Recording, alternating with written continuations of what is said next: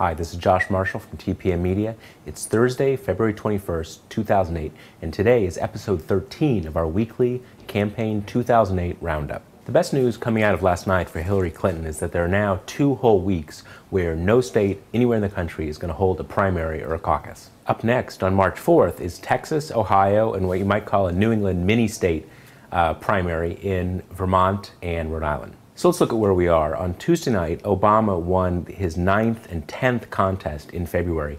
Estimates now put him either somewhere between 135 and 150 delegates ahead of Hillary Clinton, not including superdelegates. Now, since Super Tuesday, Hillary's plan has been to use Texas and Ohio as her firewalls, states where she can win and win big and offset the advantage that Barack Obama has put together with a really solid February. The problem is that Texas now at least is looking like a neck-and-neck race, and Ohio, where Clinton is still ahead, that is at least closing. Now, none of those numbers look good for Hillary, but what you really need to do is step back and look at the underlying fundamentals, all of which seem to be going against Hillary Clinton. The argument for Clinton's campaign and the premise behind the idea that she would win big in Ohio and Texas has been bedrock support among 3 groups, and those groups are women, Hispanic voters, and lower middle class Democrats. The problem is, if you look at exit polls over the month of February, each of those groups is in motion and they're all trending towards Barack Obama.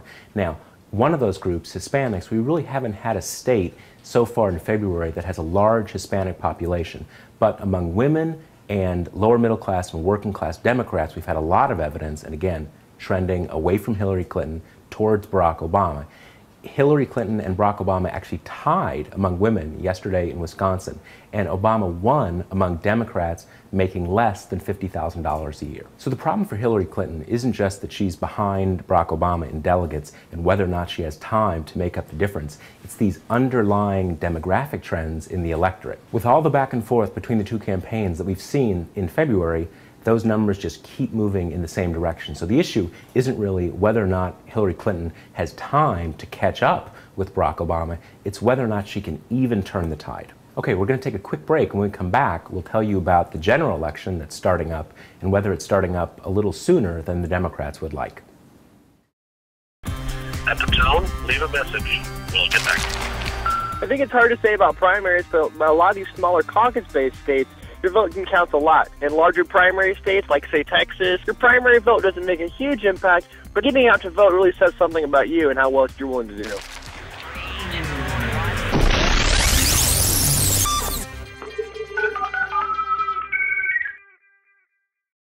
Okay, we're back.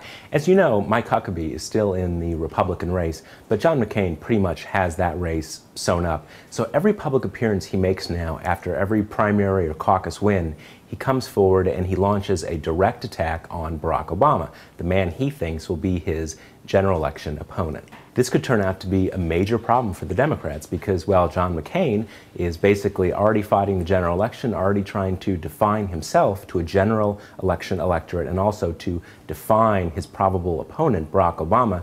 Obama and Clinton are still going after each other. So McCain pretty much has the stage all to himself. There looks like there's at least a decent chance now that the Democratic race will be all but over after March 4th, but even if the writing's on the wall, neither candidate is going to concede right after March 4th. So the Democrats are looking at least a month and possibly 2 or even more months where John McCain is already out there fighting the general election battle while they're still stuck in their primary. So keep a close eye on whether the Democrats are going to be able to find out a way to go toe-to-toe with John McCain, start hitting back at him while he's hitting them before they have all their primary business worked out.